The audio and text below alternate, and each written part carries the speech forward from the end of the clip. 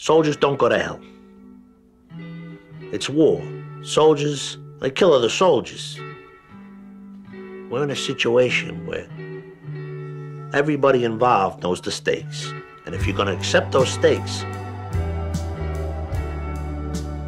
you gotta do certain things. It's business. Soldiers. We follow codes, orders. So does that justify everything that you do?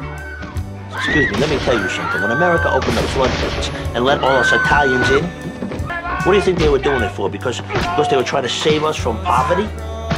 No, they did it because they needed us. They needed us to build their cities and dig their subways and make them richer. The Carnegies and the Rockefellers, they needed worker bees, and there we were. But some of us didn't want to swarm around and hide and lose who we were. We wanted to stay Italian and preserve the things that meant something to us: honor and family and loyalty. And some of us wanted a piece of the action. Now, we weren't educated like the Americans, but we had the balls to take what we wanted.